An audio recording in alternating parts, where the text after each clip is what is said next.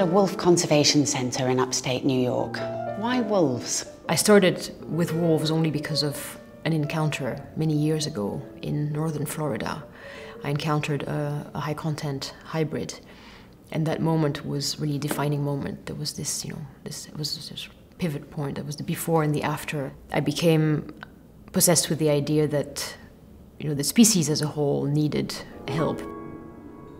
And that's what gave me the idea of an environmental education center. If you work to save large predators or wide-ranging predators, without oversimplifying, you save every animal which is living below that animal in the food chain. To be involved in direct conservation and being able to put animals back where they belong, there's just nothing more exciting.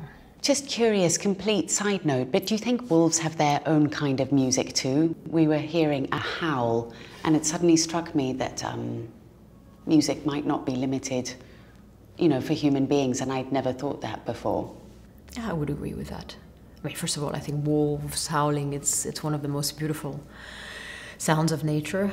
Of course, it has different functions. It's one of their strongest forms of communication. Certainly the one that struck the most humans' imagination. One of the functions of howling, which I've always found so lovely, is this bonding element and the fact that it's almost like social glue.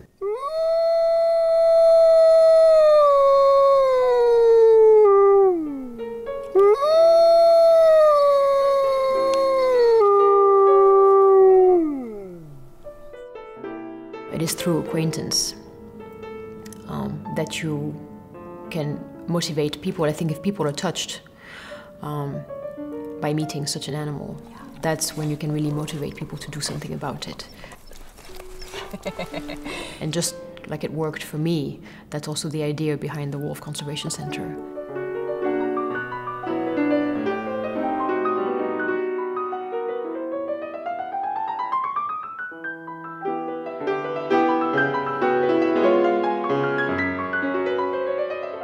You've said that you get obsessed by pieces. All of a sudden they sort of possess you and you want to know as much as possible about them. How did that happen with this Liszt piece that you played? Well, the Liszt sonata, because it is such a warhorse of the piano repertoire, as you get more and more capable as a young pianist, you of course discover the Liszt sonata. And you can't really call yourself a pianist if you don't actually play the piece. So it's a piece which I discovered fairly early on. And it's kind of this monumental quest, it feels like to me, this piece. Does it feel like that to you? How do you feel when you're playing it? It's a beautiful way to describe it. It is a monumental quest. It's of monumental proportions. I think it's the longest sonata in one movement ever written. I've always felt that it has a sort of magnetic power. It gets under your skin. The spectrum of emotions is tremendous. There's something quite demonic and you can feel as if other forces are at hand.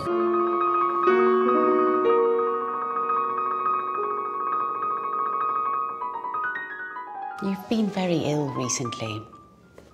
Has that changed the way you feel about pieces, or do you feel differently about music now?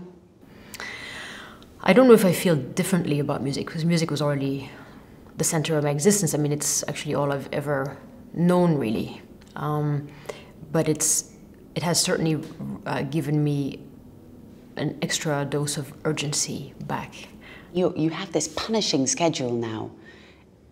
Does it feel to you like a burden to go back to all of this, or does it feel... No, it doesn't at all feel like a burden. It's true that when I started playing again in the middle of August, and since I've started playing again, it's been probably the most intense schedule I have ever had. But you get a lot back doing this, from the public, from the colleagues, and this really keeps you going. If this is such a central part of your life, would it stay that way even if you stop performing? Often I've been asked if I could retire from the stage and just live the music in a recording studio. But I have to say no, absolutely not. Even with the compromises that live performance can sometimes contain. still at the end. I mean, that's really, it's this element of shared freedom and connection with the audience that you do this for.